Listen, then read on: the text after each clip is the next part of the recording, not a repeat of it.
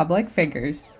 They may seem invincible, almost as if they had the world in the palm of their hand. But when it comes to health, they're still mortals. Having a chronic illness comes with several challenges, including extensive treatment and stigma. While it's up to an individual to decide if publicly sharing their health information is for them, there's no denying that, especially for the lesser-known condition, having someone talking openly and publicly can raise awareness. It can also reduce stigma and be a supportive force for those who are struggling with little to no support. Here are some celebrities who've been diagnosed with lupus. Michael Jackson.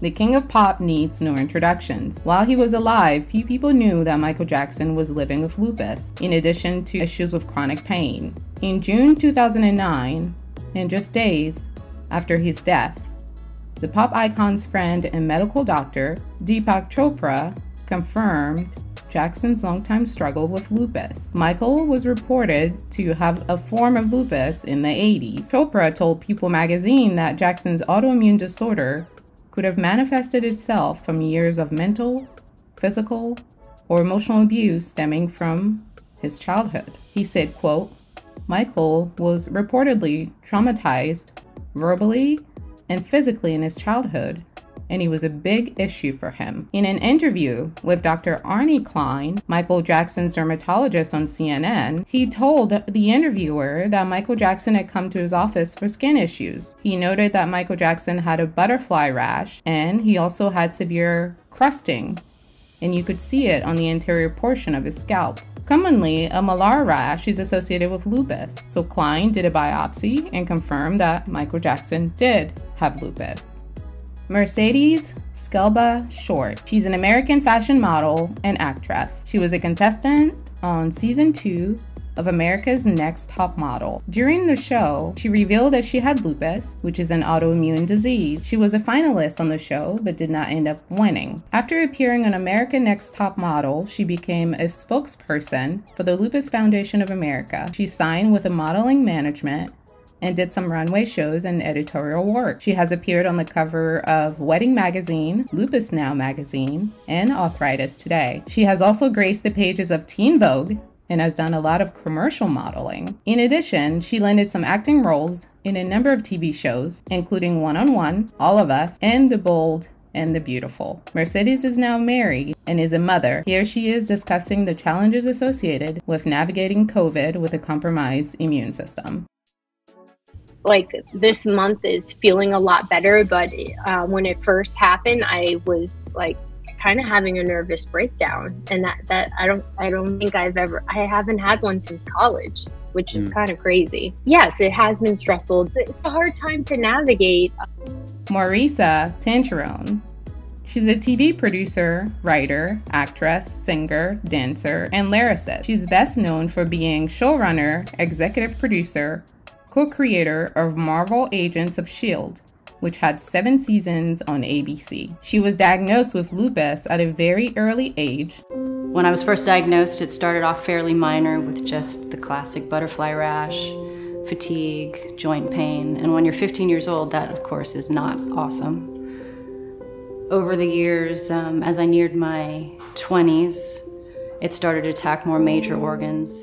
And experienced chronic flare-ups that attacked her kidneys, lungs, and also inflamed her central nervous system. In 2015, wanting to have a baby, she worked with her rheumatologist on the plan to attempt to have a child after 2 years of maintaining her lupus in a controlled state. She had multiple scares and ultimately ended up having a long hospital stay during her pregnancy to keep her kidneys functioning properly. She later gave birth to a little miracle, a girl that she named Benny Sue. She said, quote, "And now as a mom, a working mom," she told an interviewer at the Lupus Foundation of America, "it's even harder because I could care less about myself.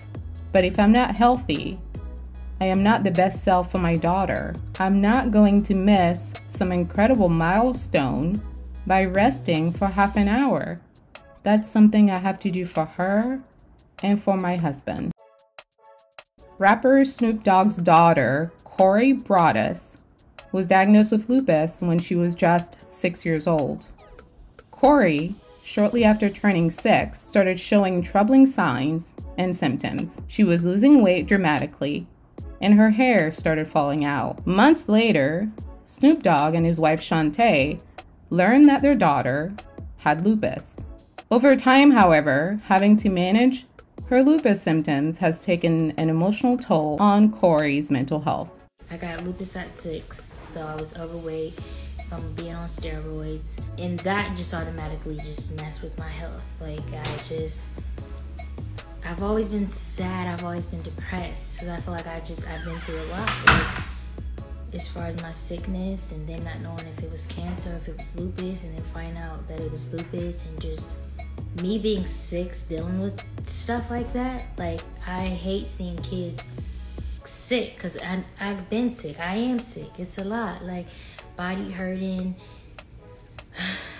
You just in pain, and you're so young. You're like, what is happening to me? Like, what is going on? And then you look at your brothers and your other family members like, dang, like, why me? Like, why? Like, not saying I wish they had it, but why me? You know, why am I going through this? Why did God choose me? Why me? And I feel like I've always been in the hospital. I just always been sick. Like, it's just always been something wrong with me. And even in school, like, when I first got lupus, my face used to peel, and my hair was falling out, and I used to cry. Like, I mean, cry. Like, at 13, I was ready to die. Like, just so sad, crying to my mom, like, Mom, like, I'm so ugly. Like, why did you have me? So just because you have money, and just because you're able to do certain things that people can't do, it doesn't mean you don't have a heart, you don't have a mind, you don't have a soul. Like, I go through it just like everybody else. And I try to be as transparent and as open as possible, because I know there's people out there that go through stuff, maybe worse, right? But you can't make me feel like how I feel is not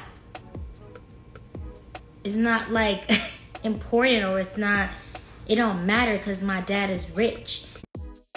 Morris Young, better known by his stage name Trick Daddy, is an American rapper from Miami. He does not believe in taking prescribed medications, following a prescribed diet, or exercise regimen for his lupus treatment. And dealing with lupus, I support everybody who do the medicines, but a lot of the medicines are steroids, and with the steroids, I even let them shoot it in my arm, my face, and all that. Then you got to take another pill, so the steroids don't affect your kidney and your liver. Then you got to take another pill, so that pill that you took for your kidney and liver don't affect your. It's just too much. I feel wonderful. The form of lupus I have is called dysploid lupus. When there's a lot of different kinds of lupus where people bones and joints actually with them bad, where the hair falls out, teeth fall out, and you're tired and you're dehydrated and you're just weak. Sometimes you can't even move, don't want to get out of bed for 2-3 days. I haven't had no new outbreaks or no complications in probably a year or two. It's not just humans who can contract lupus. Millie, the famous pet of former President George H.W. Bush and First Lady Barbara Bush, also had lupus. Millie was referred as the most famous dog in White House history. As of today, there's a dog park in Houston, Texas, named after Millie. It's up to you what kind of treatment approach you choose to take. Ultimately, regardless of how you approach your lupus diagnosis, just know that you're not alone, and it's possible to live a fulfilling life with lupus. Were you surprised by any of these public figures having lupus? Leave your comments in the box below.